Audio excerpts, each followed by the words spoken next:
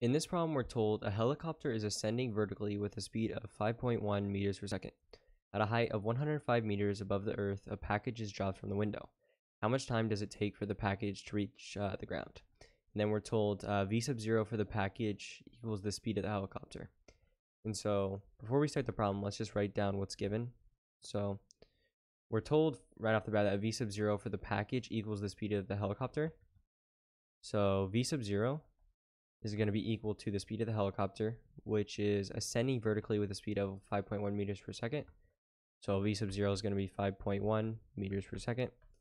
We're also told that at a height of 105 meters above the earth, a package is dropped from the window. So we've got our helicopter. I'm just going to draw a car because I can't draw a helicopter. But it has a package and then it falls down 105 meters. So the change in the position of the package is 105 meters. And it's going down, right? So it's going to be negative. So delta y is going to be minus 105 meters. So the change in our package is 105 meters. We're also have to take into account acceleration, right? So acceleration is going to be acting on our package. It's going to be going down at minus 9.8 meters per second squared, which is something you have to know, right? And then what we're trying to solve for is time, right? So it says how much time does it take to reach the ground? So time, that's what we're solving for. And so now we've got our givens. Let's decide which formula to use. So we know it's going to have delta y. So the first one doesn't work. And we know it's going to have acceleration. So that's not going to work. And then we're solving for t, right? And the last one doesn't contain t. So it's not going to be that one. So we're going to be using 3. And 3 has a delta x in it. Just pretend it's delta y. It works the same way. So delta x, which is, or delta y in our case, is minus 105 equals v sub 0, which is 5.10 times t plus 1/2 times a, which is minus 9.8 times t squared.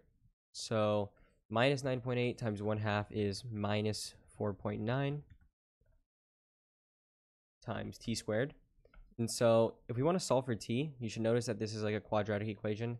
So you can add 105 to this side, and it's going to be in the form, like you just move this out there, but it's going to basically be in the form of a quadratic equation.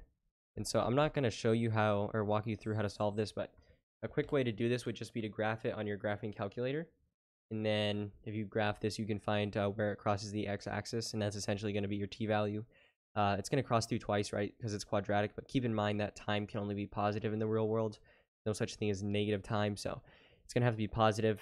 And if you went ahead and did that, you'd get that the value of this is going to be 5.18. So time is going to be equal to 5.18, and we've been using meters in seconds, right? So it's going to be in seconds. So how much time does it take for the package to reach the ground? The answer is going to be 5.18 seconds. And so yeah, that's how you solve this problem.